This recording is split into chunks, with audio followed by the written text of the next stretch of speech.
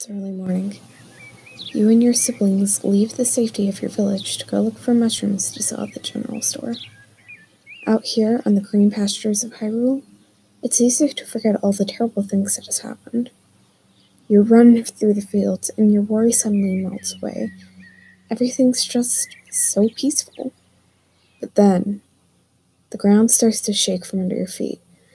You look around worriedly, trying to figure out what the heck is going on, and then you see it. A giant embodiment of rocks climbing together, becoming one massive monster. You watch in horror as your siblings are suddenly crushed from the thing.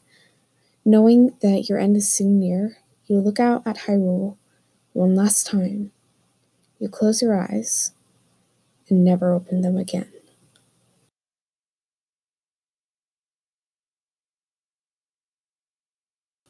Hey guys, Mass Penguin. Before we get in on the video, there is something I'd like to say. My copy of Age of Calamity just came in today and I am super excited to play it. When I'm done playing it through and thinking about it good, I'll be sure to make plenty of content regarding it. Alright, so odds are, if you've played Breath of the Wild, you've probably run into a Stone Talus, which is an overworld boss you'll find in Breath of the Wild. The thing about Zelda enemies is that you don't question them. They can be completely insane, and you just have to write it off as normal and don't question it.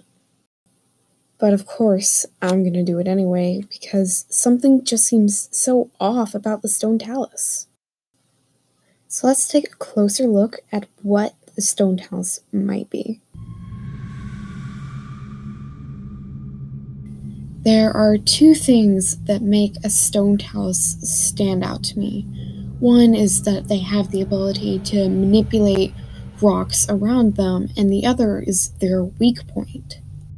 We can assume that a majority of the Talus's body is just rocks that happen to be nearby, and the reason we can assume this is because the Talus is able to throw its rock arms at you, and well, in real life, you can't really throw arms. I mean, I know it's a made-up character, but still. And one thing to point out is that their weak point resembles ore. One other thing to note is that the Guardian will attack a Stone Talus. So pretty much, it's an enemy. But what separates this enemy from all the other enemies in the big, vast world of Hyrule? Well, remember what I said about the Stone Talus's weak point being ore?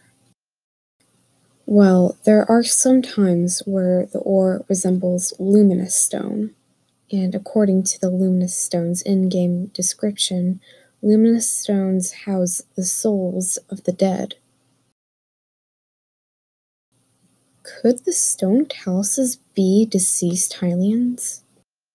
Now, you guys may think I'm insane, and think that there's no way that a Hylian can be this rock guy. But if you think about it closely, the pieces start to fall into place. The Stone Taluses are hostile towards Link because, well, if you haven't noticed, their weak point is ore. Hylians mine ore, so when they're attacking Link, it's more of like a defensive impulse. And this also explains why Guardians will attack Stone Taluses, because the Guardians recognize the Stone Taluses as deceased Hylians. This will also explain why the Stone Taluses don't attack the nature around them. Now, you may argue that this can't be the case because there are stone pebblets that are confirmed to be younger Stone Taluses, and stone pebblets don't have ore. Think of it like this. Stone Taluses have already been confirmed to be able to move the rock around them, and it's pretty much confirmed by the old man who, spoiler, is the dead king, and yet, even though he's dead, he can still interact with the physical world. So let's say the Stone Talus is like a hive mind built out of stone pebblets. The stone pebblets are controlled by the deceased person, and they come together to make a Stone Talus.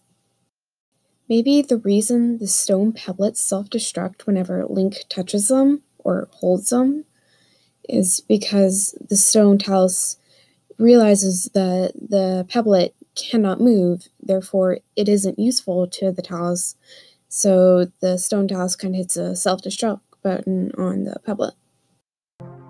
But it's kind of dark when you think about it, because you, the player, are destroying this person's soul for your own greed and means of survival.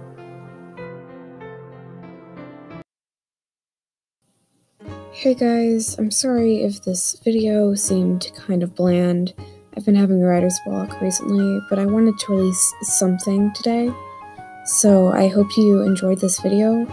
What do you think? Are the Stone Taluses deceased Hylians, or is it just rocks piled on rocks piled on rocks? Let me know in the comments. I'd love to hear what you guys have to say. Have an amazing day.